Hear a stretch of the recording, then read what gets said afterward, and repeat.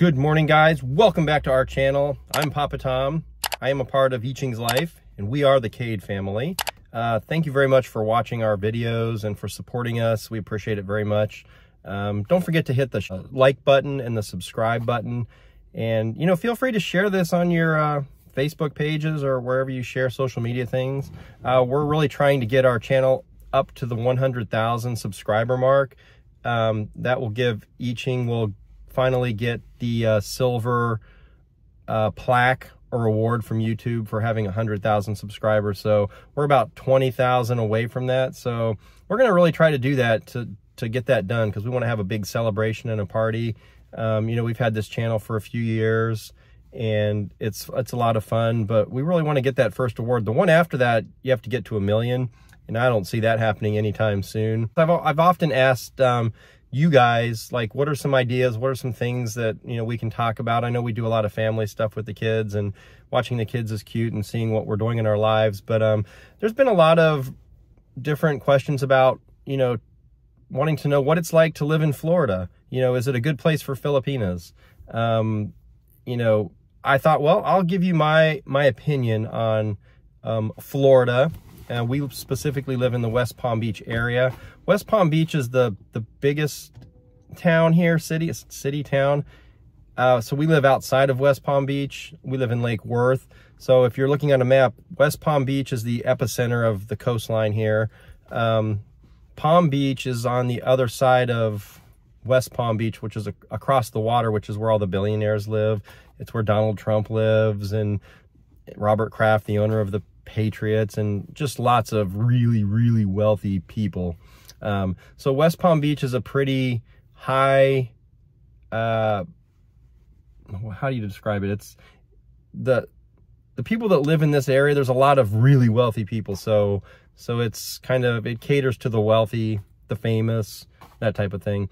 But right next to West Palm Beach is Lake Worth, Boynton Beach, Delray Beach, Boca Raton, and Jupiter's on the other side. So it's just there's a lot of communities, one right after the other. So they're all right next to each other, but you just, you know, you can just go up and down the beach in any direction. It's just one town, the next town, the next town, the next town. There's not a lot of space in between those towns. So it just blends right into the next town. So, yeah, so is this a good place to live for Filipinos? What if, you know, should Filipinos move to Florida?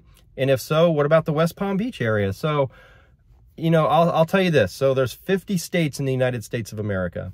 Florida is the closest to the weather and environment of the Philippines. Okay, so it's the warmest state. So that's pretty similar to the Philippines. The whole state is surrounded by ocean, so there's a beach line the entire length of the whole state. So that's like the Philippines. Palm trees. There's a lot of seafood here because we're right by the ocean, so that's similar to the Philippines. So weather-wise, just like the Philippines. Geography, it's pretty similar to the Philippines. Doesn't rain as much as the Philippines rainy season, and it does gets somewhat cold in the winter times. It doesn't snow here. I think the last time it snowed in West Palm Beach was 1977. So you're not going to see snow if you live here. You know, I haven't really had to wear a jacket this winter at all. It's already March. But the weather's great. So most Filipinos would feel right at home living here. Okay, they're not going to have to change their wardrobes. You know, you're going to feel just as comfortable as you were in the Philippines, except everything here is air conditioned. So what I noticed, especially even with Brian told me last night, the Aherns, you know, he's in my house.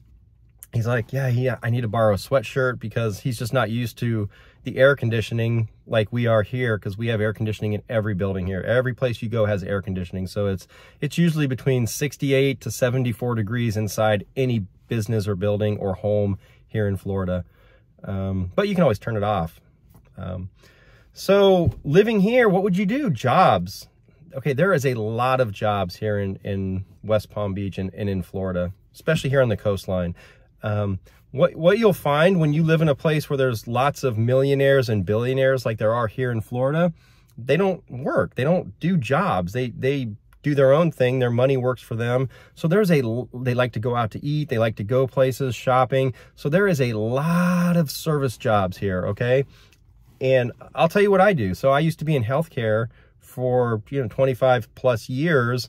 And when Iching and I got married, when we were living in Texas, I wanted to come back to Florida, to West Palm Beach, because this is where Bella lives, my daughter, with her mother and her stepfather. They live here in Jupiter, which is right next to West Palm Beach. So I needed to come back to Florida so I could be here and spend and share time with my daughter. The problem was my career, I couldn't find the same paying job here in West Palm Beach. So I had no choice, but I took a lower paying, lesser responsibility position just so I could be here. So I sacrificed money and my job in order to be here with my daughter, which is fine. We have enough money to live on. It's no problem. The job that I do or did, basically, there's only one of those in every hospital. So in order for me to even apply for the job that I would do, the one person in every hospital would have to be leaving, and they would have to not have somebody already working there ready to take that position. So, it had always been easy for me I could find that job. I would just take the job in different cities or different states in America, so I could just move. But now I'm only located here, and I don't want to leave here because this is where my daughter lives. And if I left, I wouldn't be able to see her as much. So that's why I'm here. So I've adjusted what I do for a living. And a little over a year and 4 months ago, I was working at a nursing home, and COVID was still going on, and nursing homes are where the elderly go to live the rest of their lives until they, pass away. But those were also the hardest hit areas for COVID, because if COVID gets into the elderly like that, then the elderly can't survive flu and cold and things like that as easily as you or I can. So the nursing homes, people weren't checking in to live in the nursing homes nearly as much as they were in the past. So nursing homes were all losing money because they didn't have enough residents moving in and living there. So they were cutting positions, and my position just happened to be one that they decided to eliminate. Basically, someone else just had to do my job. So I got laid off because of COVID. But it's okay. I found another job a few weeks later, and when I was in college, a long time ago, I used to wait tables and bartend in hotels, and that's how I paid my way through college. And I liked it, and it was really good money. So I found a job at a Marriott property here in West Palm Beach, and I just started serving in the restaurant, doing banquets, and I ended up making more money because of all the tips people give you than I was making working as a salaried manager in the hospital. So it's a weird dynamic. In every restaurant, every hotel is hiring constantly. They never have enough people. So, if you have, it takes a particular type of person to be able to wait tables or work in a tip position. But, you could do room service. You could work in the restaurants. I can easily make $3,000, $4,000, $5,000, $1,000 a day in tips. So, that not every day is $1,000 in tips, but just do the math. Say it's $400 a day, in cash that you're going home with, and you work 5 days, that's $2,000 in cash. That's pretty good money, guys. $2,000 a week. And then 4 weeks, that's $8,000 a month. Do the math. Plus, also don't forget that if you're a tipped employee, you also get paid an hourly pay of basically $8 an hour. $7.98, I think it is. So $8 an hour, you still get paid before you even make any tips. So add that on to what you're making in your tips, and you can easily we make more money than the managers. And, it just takes one good customer to give you $100 here, a couple $100 there, and you're like, wow, I made a lot of money. So every restaurant's hiring. You can go to any restaurant here and get a job. Learning how to do it, even with no experience, you could get a job to do something like that. It's really easy, and probably that's the most money you could make quickly without needing any kind of degree or experience, right? And then hospitals are always hiring too, so you could get you know, that you could work in. You could be a nurse's aide. Nursing is probably if you went to nursing school and got your nursing degree, every hospital here would hire you instantly. They need nurses. Every hospital needs nurses. But nursing is, you know, it's a little bit different. You're making an hourly rate, and it's a good hourly rate. It's probably 25 to 30 bucks an hour, maybe. I don't even, you know, there's a lot of competition for hospitals to find nurses. So if you're a nurse or you're getting your nursing degree, this is a great place to come, and the hours are endless. A lot of nurses I know work at 2 different hospitals, so they'll work 3 days here and get their 40 hours, and they'll work 3 days at another hospital, get 40 more hours, and they still have 1 day off, and it's, you know, 2 full-time jobs with 1 day off, so they make a lot of money. If you're not a nurse, nurses' aides, nursing assistants, that's like a 6-month class to get your certification, and you could work in the hospitals probably making 17 to 20 bucks an hour just as a nurse's aide. So you're not really a nurse, you just go in and take temperatures and you know, help answer call lights and move patients from one room to another, something like that. You could work in dietary where you deliver their meals. Every hospital here, there's a lot of hospitals, is hiring. And here's how to think about Florida. Florida is where all the old people in America come to die. And not to be morbid, but it's, you know, the older they get, they want to get out of the places where there's snow and cold weather. Florida is a great place, and it's known for as a retirement state. So this is a place full of old people, and old people get sicker. Old people go to the hospital more, so that's why the hospitals are always full. There's never a shortage of jobs in a hospital, just because of the population of the state of Florida. You know, then you could just do your traditional jobs. You could do working department stores. I mean, there's so much shopping here. You could work in Walmarts. You could work in Targets, grocery stores.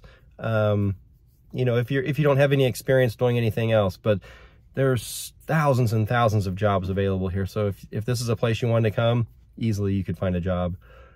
Now, where would you live? So, you know, if you were a Filipina and you were moving here and you didn't know anybody and you were going to look for a place to live, the first thing I would recommend is to go online and Google realtors. Okay, find a realtor, call the realtor's office and say, hey, I'm going to be moving to West Palm Beach or Boynton Beach or wherever, and I'm looking for a home to rent or to buy. Homes are expensive right now. They're not as expensive as they were last year. The values have gone up, but they're starting to come back down due to inflation and our great president, Joe Biden. That was sarcasm. He's not a great president.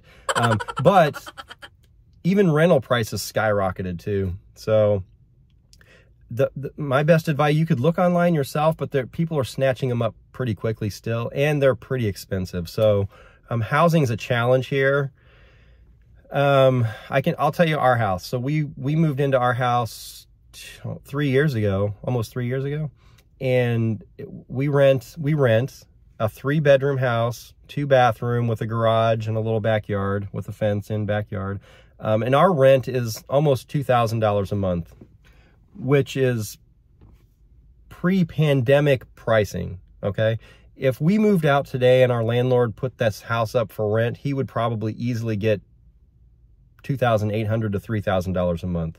So because we are still renting it, and he's raised the rent a little bit, we're not paying the going rate, but that's what rents are for homes in nice neighborhoods that are safe. 3 bedrooms, even 2 bedrooms are probably going to be in close to $2,000 or more. So a realtor can really help you find the right place to meet your budget. Apartments, you're probably looking at, you know, a 1-bedroom apartment, probably $1,500, $1,600, $1,700 at the lowest. You know, then there are some rougher areas. Every city has like the low income, cheaper, more crime-ridden areas, and there's a few of those here, just like any place. So you might find them a little bit cheaper there, but it's still going to be expensive. So my advice would be to find a realtor, because you don't have to pay the realtor to find you the place. They're going to get a commission from whoever you decide to rent from. So it won't cost you a single penny. They'll do all the work for you. They'll send you links like, here, this place costs this much, this place costs this much, and they'll be able to see homes and apartments and places to live that become available before the general public. So that would be my advice there. Or, you know, you could share a room with someone, rent a room in someone's house, or become roommates with somebody and then cut your expenses in half. But yeah, guys, overall, it's a great place to live. We love it here. Once you live here and experience the beauty and the weather, you know, it's hard to want to leave and go someplace else. But anyway, guys, thanks for watching. I'll talk to you soon. Bye-bye. One eternity later. Hey, guys, we're in the backyard. It's Team Cade versus Team Ahern. Okay, I'm going to kick it in the air. Whoever catches it gets to have extra ice cream tonight. Okay? I don't want ice cream. Gets to have whatever dessert they want in the house. They can have pudding or jellos or ice cream or chocolates. Oh, okay. Okay, and no pushing each other, okay? So I'm going to throw it really high in the air. Ready? And here Show it. we go.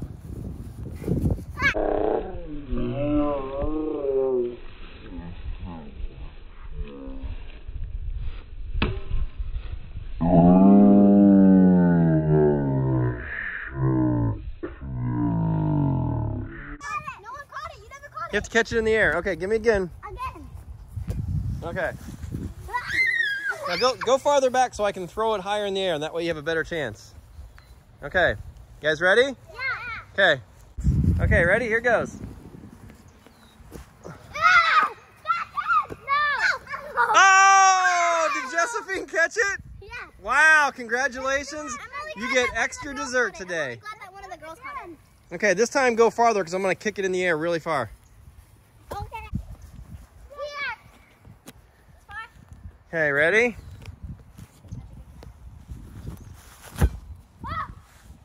Wow, good catch, Bella. Let's do it again. Bruh. Oh, that didn't get him that high. Nothing. I Woo! Can I try kicking it? Okay. Here, you can try to kick it to him. Can I kick it after? Yep, just don't kick it in the road, okay? I want to kick it. No. And it bounced off her head.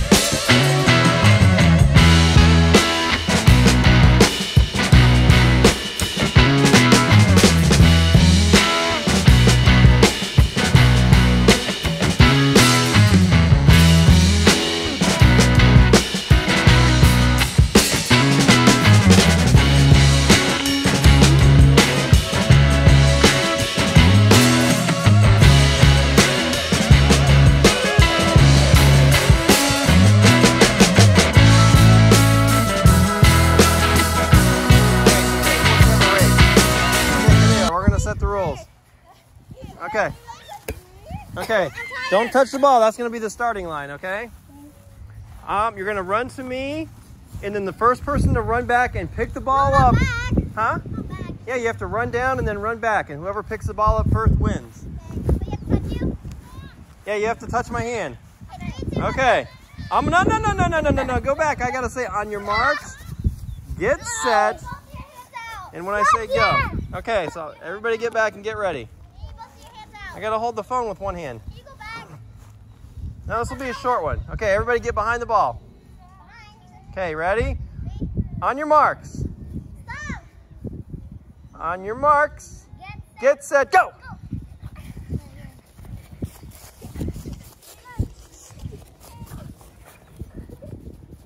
Oh, it was so close.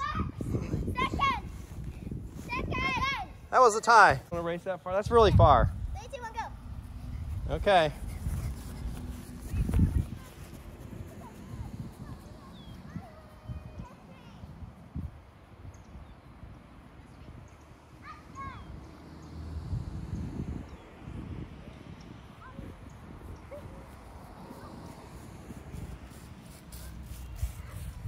Was that too far? Are you guys tired? Yeah. A little bit? That get you tired? You're out now. Ooh, good catch. Dad, you're out. Dad, you're out. I'm still in. We'll start the rules in a minute. Go to my dad. No, don't throw hard. Stop. Give me. Don't. Stop. Don't throw it like that. See, you're too close to him.